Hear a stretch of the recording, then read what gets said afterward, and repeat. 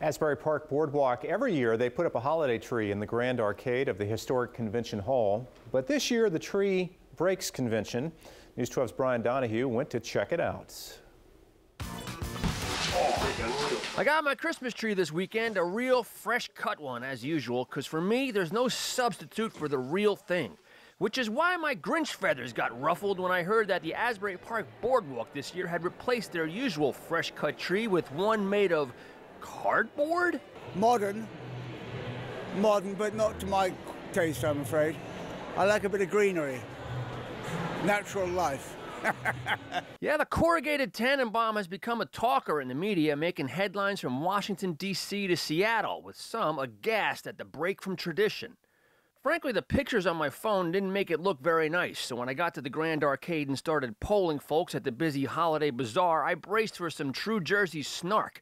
But a holiday miracle happened. There wasn't any. Yeah, everybody was like, it looks like used Amazon boxes was what everybody was saying, but I think it's a great idea. One after another, people told me how much they loved the cardboard tree. Well, my husband said, you go check out the funky tree, and I didn't know it was going to be different this year, and it's very cool. No, it's beautiful. It's different. It kind of looks like, what is the Well, like origami or something? No. Yeah, what? It looks like an octopus. In my informal poll of 30 people, only 3 said they didn't like it. This doesn't say the warmth and the love. That I don't really get anything from this. I didn't even know, really, it doesn't look like a tree to me. Seems the more the world questions Asbury's tree, the more Asbury embraces it. People got to get over tradition. That gets easier to do when you hear the story behind the sculpture. Made by 2 local artists, it was an idea hatched out of a concern that a real tree might not be easy to find this year. The design is meant to reflect the ocean, Asbury's architecture, and its musical history. And at its base is a gift stand, sending a portion of its proceeds to local nonprofits. Try to humbug that. Now that after I read the little description of what it stood for, I think that's the way to go.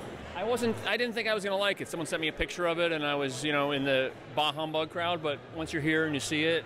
I think it's really nice. I think it represents Asbury very well. And frankly, this is a boardwalk where even when they had a real cut tree, Santa Claus arrived at the tree lighting ceremony in a leather jacket riding a motorcycle.